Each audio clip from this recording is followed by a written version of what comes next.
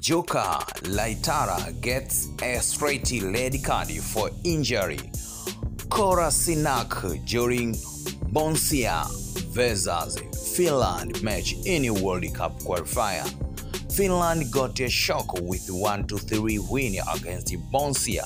They managed to outplay their opponents despite having a player less on the pitch for entire second half. Jukka Raitala got a straight red card for making a dangerous tackle on Kolasinac. Raitala wanted to get a ball but instead hit Kolasinac right on his ankle. A tackle was so bad that managed to injure the Bosnia player who had to be submitted a back tackle and deserved a red card.